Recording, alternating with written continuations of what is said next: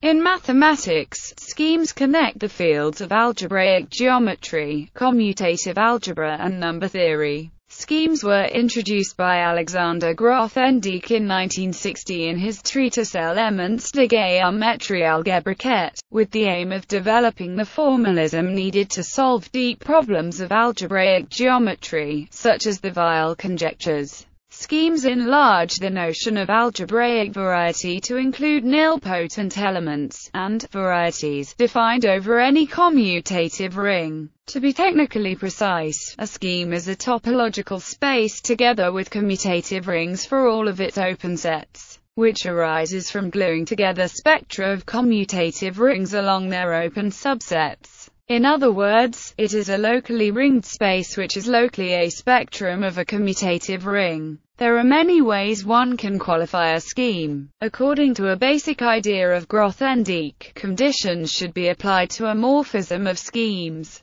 Any scheme S has a unique morphism to spec, so this attitude, part of the relative point of view, doesn't lose anything. For details on the development of scheme theory, which quickly becomes technically demanding, see first glossary of scheme theory, history and motivation. The algebraic geometers of the Italian school had often used the somewhat foggy concept of generic point when proving statements about algebraic varieties. What is true for the generic point is true for all points of the variety except a small number of special points. In the 1920s, Émile Noether had first suggested a way to clarify the concept. Start with the coordinate ring of the variety. The maximal ideals of this ring will correspond to ordinary points of the variety, and the non-maximal prime ideals will correspond to the various generic points, one for each subvariety. By taking all prime ideals, one thus gets the whole collection of ordinary and generic points. Noether did not pursue this approach. In the 1930s, Wolfgang Krull turned things around and took a radical step. Start with any commutative ring, consider the set of its prime ideals, turn it into a topological space by introducing the Zariski topology, and study the algebraic geometry of these quite general objects. Others did not see the point of this generality and Krull abandoned it. André Weil was especially interested in algebraic geometry over finite fields and other rings. In the 1940s he returned to the prime ideal approach. He needed an abstract variety for foundational reasons, particularly for the existence in an algebraic setting of the Jacobian variety. In Weil's main foundational book, generic points are constructed by taking points in a very large algebraically closed field, called a universal domain. In 1944 Oskar Zariski defined an abstract Zariski-Riemann space from the function field of an algebraic variety, for the needs of birational geometry. This is like a direct limit of ordinary varieties, and the construction, reminiscent of locale theory, used valuation rings as points. In the 1950s, Jean-Pierre Serre, Claude Chevalley and Masayoshi Nagata, motivated largely by the Weil conjectures relating number theory and algebraic geometry, pursued similar approaches with prime ideals as points. According to Pierre Cartier, the word scheme was first used in the 1956 Chevalley seminar, in which Chevalley was pursuing Zarisky's ideas, and it was André Martineau who suggested to Serre the move to the current spectrum of a ring in general, modern definitions of the objects of algebraic geometry. He defined the spectrum of a commutative ring as the space of prime ideals with Zariski topology, but augments it with a sheaf of rings. To every Zariski open set he assigns a commutative ring, thought of as the ring of polynomial functions, defined on that set. These objects are the affine schemes. A general scheme is then obtained by gluing together several such affine schemes. In analogy to the fact that general varieties can be obtained by gluing together affine varieties, the generality of the scheme concept was initially criticized. Some schemes are removed from having straightforward geometrical interpretation, which made the concept difficult to grasp. However, admitting arbitrary schemes makes the whole category of schemes better behaved. Moreover, natural considerations regarding, for example, moduli spaces, lead to schemes that are non-classical. The occurrence of these schemes that are not varieties in problems that could be posed in classical terms made for the gradual acceptance of the new foundations of the subject. Subsequent work on algebraic spaces and algebraic stacks by Deligne, Mumford, and Michael Artin, originally in the context of moduli problems, has further enhanced the geometric flexibility of modern algebraic geometry. Grothendieck advocated certain types of ring toposes as generalizations of schemes,